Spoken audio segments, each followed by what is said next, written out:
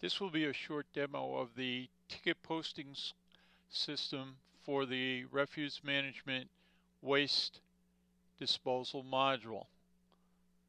The first screen that I have is a snapshot of the main posting screen, and it's basically a three-part screen altogether. This screen here is the very first section. The second section is the posting of the weights. And the third section, which is not used as much, is information about the actual charges of the ticket and cash payment posting if needs be. As you look at the screen up near the top, there's a truck number entry on the left-hand side. That truck number entry is the starting point for any operator as a truck drives onto a scale, or in your case, through the gates of your facility. The operator would record or use the truck number field to look up the particular vehicle involved by company, and you will see how that all works. The hauler number is the owner of the waste service vehicle, as opposed to the client or customers who generated the waste. The waste generator, a little bit farther down on the screen, is just that, the company that generated the waste and asked for it to be hauled away. Right above the waste generator, there's a place for a hauler ticket and a hauler route number. These are for purposes of cross-checking a hauler ticket information against the waste ticket. And we can print both on the ticket receipt generated by our system if required. The waste type code allows one to select the different waste types that this particular hauler may be able to bring into the system and identify that for this particular ticket. Application ID is based on any special regulatory permits that are necessary, and an application ID would be tied to that, and again is available, and it is tied to the specific waste for the specific waste generator. Town code is a locality field for the waste generator. So if depending where the waste generator came from, or exists I should say, that town code would be associated with that waste generator. Again, this is for reporting purposes. Site number is your site number for this particular landfill or transfer station facility. The site location is in regards to if you had actually multiple scale sites within the facility itself, you can actually vary that. So let's take a look at posting a single ticket, and what I will do in regards to the demo itself, as you watch the posting process proceed, I will be dropping at the bottom of the screen the exact key that was pushed by on the keyboard by the operator, since we don't have a keyboard showing at the same time here. And that way you will see how fast you can post to the particular ticket.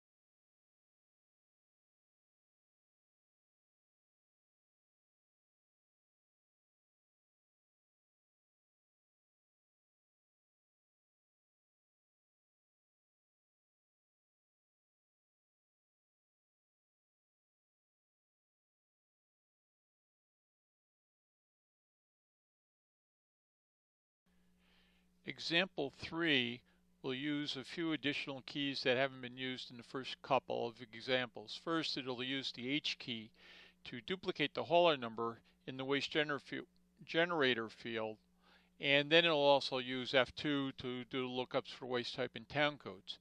At this point in time, the ticket will be sort of left idle until the driver would bring the truck back out from the landfill or back out from the transfer station, so that the operator could record the tear weight or unloaded weight as the truck leaves the facility.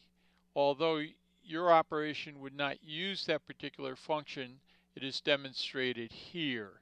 And the use of the open ticket option on the screen provides the additional information to go back to the original ticket that was started when the driver first came into the facility.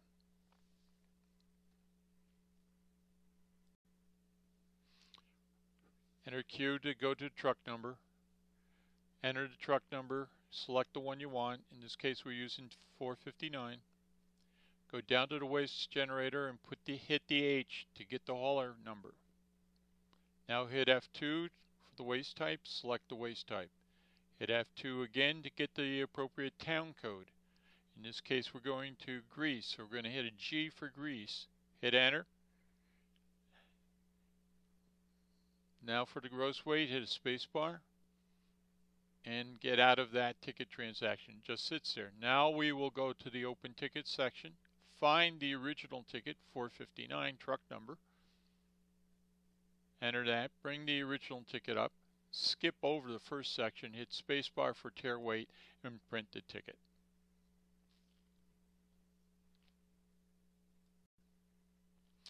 Sometimes it's necessary to retrieve tickets for review purposes, and we've provided an option at the bottom of the screen where all the options are to do this using the combination truck number and date to review all sections of the ticket.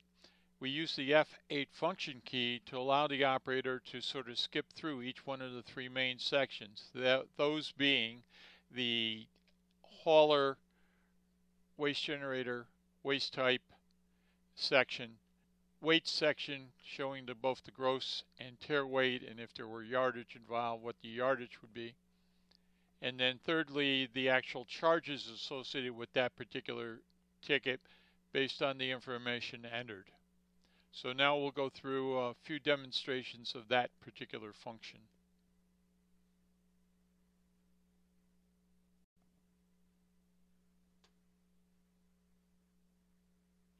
So the steps are: enter the truck number, select the date for tickets, then select the ticket. Now you can hit F8 to move from section to section. First is the hauler and customer, then the weight entry section, and now the disposal charges and payment section. And we're back to the beginning simply by hitting an F8 again. So let's look at a different day or a different ticket. Different ticket, information comes right up. Again, hit F8 for the change to weight, F8 again for charges, and then F8 to return to the beginning. We're just doing it one more time.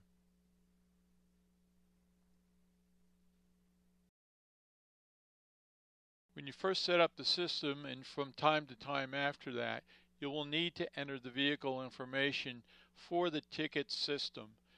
The setup of the vehicle information properly allows the operator to process tickets faster than if he were to have to enter all the details for that particular vehicle. The screen that you are looking at now is the screen used for the vehicle entry and maintenance. To review the different fields there, first of all, the customer number in this case would be the hauler number for the particular vehicle that you're setting up. The next field down is the truck ID, and of course that is the number or the identification of the vehicle so that the operator would use as the vehicle enters your facilities. The next step down actually allows you to specify the type of container that may be on the back of the truck. In this case, we're using RO for a roll-off, but you might have a roll-off container that's 10 yards, a roll-off container that's 20 yards, and so on. You can actually put in a separate tare weight for each of the different types of boxes that you have on the back of the vehicle. Next down is store last service site. Well, if the last service site is most of the time going to be the same place over and over again, you'd say yes to that. If you want to make sure the operator identifies what the service site is each time that vehicle comes in, you would use no. If you're comfortable that that service site will always be the last one, you can say yes here. It does not stop the operator from making a change to that service site as the vehicle comes over the scales if it is different. But it's a way of saving time again. Fixed and average tare weight. What does that mean? Well, we've put into the system a way of taking the average tare weight of the last 10 tears that were done on the vehicle. In this case, you people probably will not be using it, and most people don't. Instead, you'd set this particular little switch here at fixed, and you would enter whatever the tare weight is based on the way that you had just conducted on the vehicle itself for the particular container type. Once it's entered here, then you can go back and start processing tickets normally against this vehicle where that tare weight will come up automatically. So first, let's take a look exactly at the few steps that there are to set up a brand new vehicle, and then we'll go back in the very last section of this demo and use that vehicle for a new ticket so you can see how that tare weight pops right in place for you.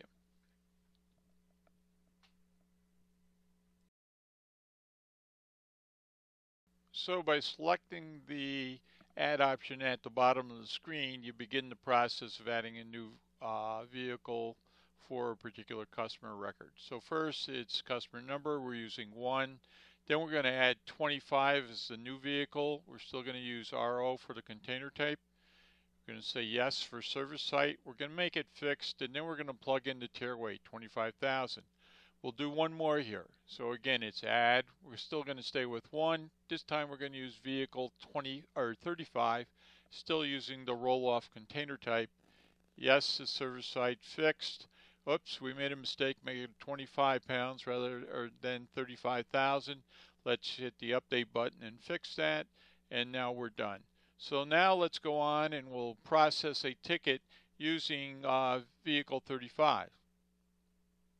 First, you want to put in the appropriate truck number, 35. It pops up with the RO automatically for us via hauler 1. We're going to select the particular waste generator in this case and waste type. We're going to skip over now to the entry of the gross weight. There's your 35,000 from the tare vehicle information.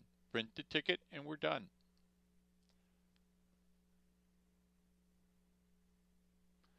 Now we can look it up on the truck lookup section for 35. There's the original transaction, and we can look through the transaction. Second step here will show that tare weight of 35,000. Went through it sort of quickly, but it's there. And then the last disposal charges payment section. This ends our short demo of the ticket processing system. The system was designed for quick entry of waste tickets. All the information is quickly accessible by your operators, and the operators can actually enter tickets in less than 3 seconds. Any changes to tickets are all logged. Once the tickets are actually processed at your scale facilities, all that information is available for any of the reports and can be billed to your customers as well as be reviewed. If you have the additional client networking option, any site can be queried by any staff member of your organization who has those permissions, no matter where they are in your operation. Again, we thank you for your time to review the refuse management ticket posting process, and we hope to hear from you soon.